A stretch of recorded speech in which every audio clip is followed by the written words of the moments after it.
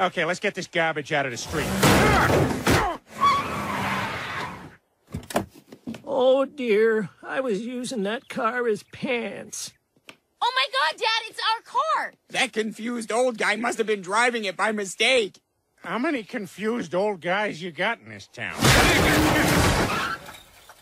I'm old, so I'm the victim.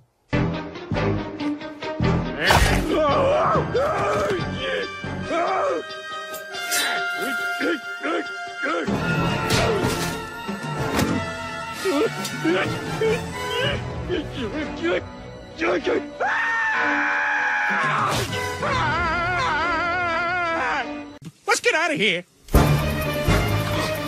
Oh, damn it! It's locked! Oh my God! Somebody must have locked us in! We're gonna die in here!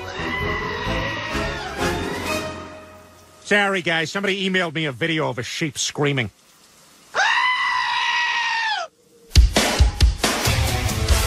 You're taking a chance, risking it all for the thrill of the moment.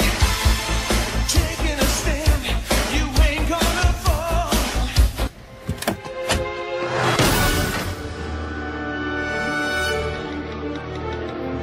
Darling, I was running to the Empire State Building to see you, but I got hit by a car. No wonder you were late. I'll be right down. Are you okay? I think I may be paralyzed. I'm sorry, there's nobody here by that name.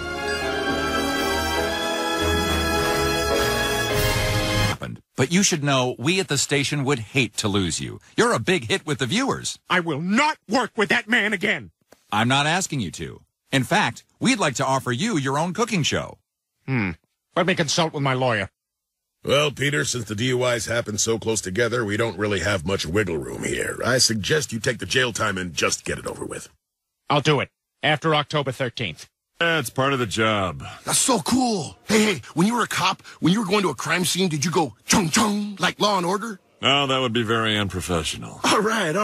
Oh, hey, check it out, man. When you were a cop, did you ever, use your handcuffs when you were getting kinky with your girl? No, it's city property, so you're not really supposed to take those home. Oh, for sure. Oh, hey, by the way, a bunch of us are going to kill you in the shower later.